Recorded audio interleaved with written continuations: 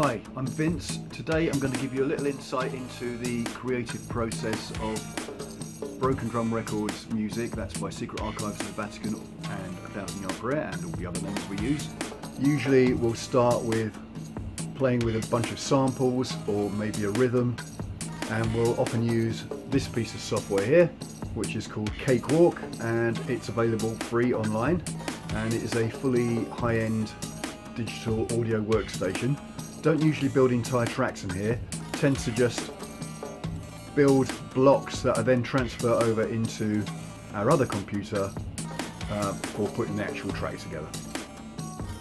One piece of software that we're using a lot is Ancient Era Persia, which you can see there on the screen.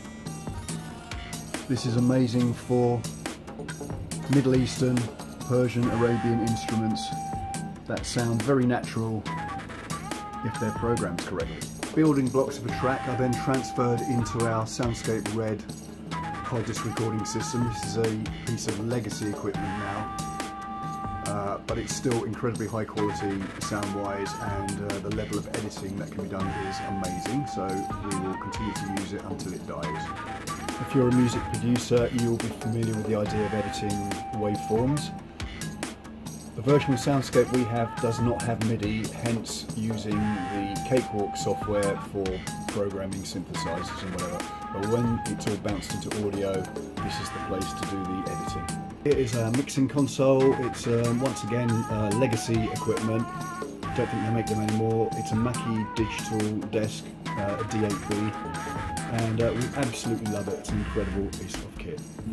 This track started with this sound, which was taken from a sample set that I probably acquired free with a magazine or free from one of the sample set companies online. I kind of liked the sound of the groove.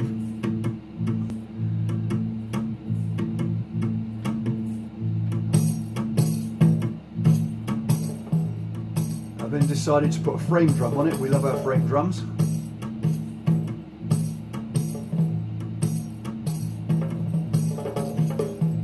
Then added in a drum groove, pretty much playing the same rhythm. In both cases there's plenty of processing on them and compression.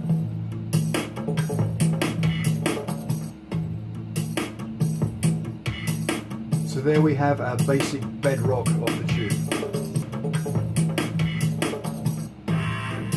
Next we added this squelchy synth sound. And as you can hear, it's got a lot of delay on it. It's a stereo delay, which you may not be hearing on this recording, but you'll hear it on the track. And our delays are always very much in time with the track.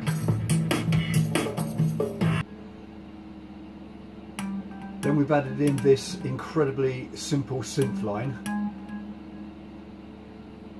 Just a very small number of notes with a bit of delay on it again, so it's in time with the track.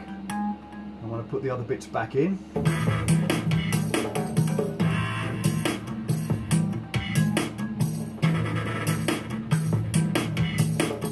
There we have the track grooving along, still has no major melodic component.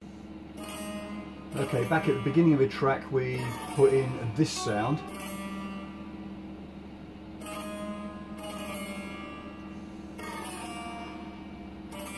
This is an instrument called a kopuz, if I'm pronouncing that correctly. And once again, when I put the rest of the track back in, you'll hear how it fits.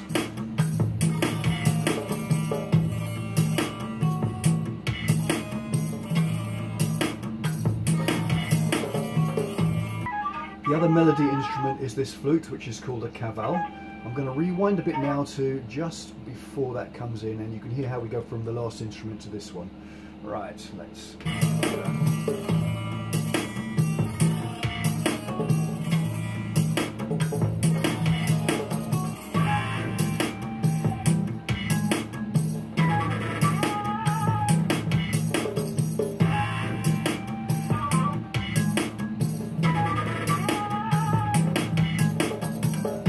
In this track we've used a couple of vocal samples which we take from various sources. We never ever bother with sample clearance, so we kind of try to disguise them a bit.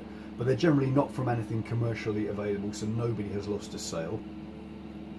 So here's a section of a track where it drops back to the basic rhythm and we get the vocal sample.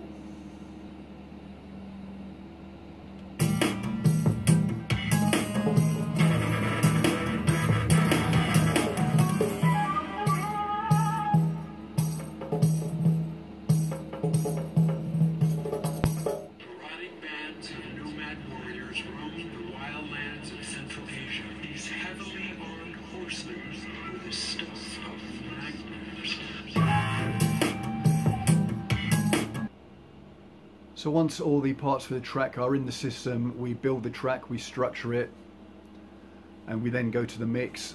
Mixing a track means basically balancing the volumes of different instruments at the different sections, adding effects. The very final stage is to master the track.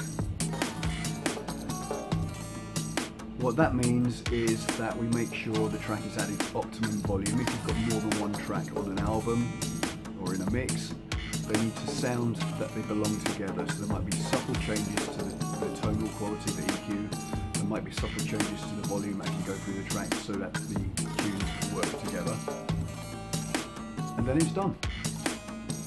Have a listen to the track Women of Celia on Bandcamp. I'll put the link in the notes that go along with this video next time.